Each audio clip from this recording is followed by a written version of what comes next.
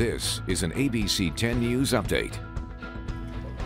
Hello, I'm Jim Patton with this ABC 10 News Update. Mayor Todd Gloria says next week's homeless encampment sweep in the Midway District is suspended.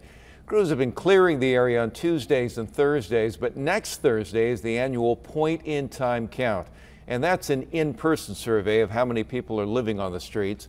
Gloria says the sweep will be suspended to get a complete and accurate count. Well, women in the college area say they're feeling unsafe after San Diego police released pictures of a man suspected of peeping into windows at night. Police want to talk to this man accused of prowling and peering into several homes less than a mile away from San Diego State. Now, students living in the area are warned to be more mindful, to look out for one another when they are home. Anyone with information or who may have been a victim is asked to call the San Diego Police Department. Well, the fight over how much fencing to put up along Del Mar's famous coastal bluffs could be coming to an end. City of Del Mar is expected to accept a plan for fencing along the tracks.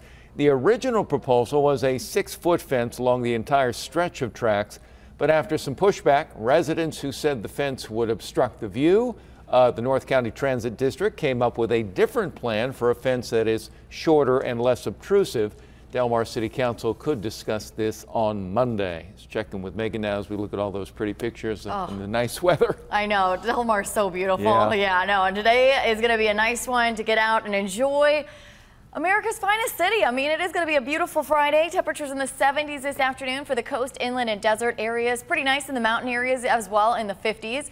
And we are going to see fair weather continue into the weekend, though today and tomorrow will be the warmer days. Cooling begins on Sunday as a cold winter storm will bring much chillier temperatures next week. We're talking about highs in the 50s, along with periods of rain and mountain snow. That's looking mostly late Tuesday into Wednesday. Jim?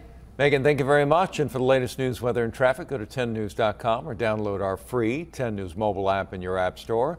For ABC 10 News, I'm Jim Patton.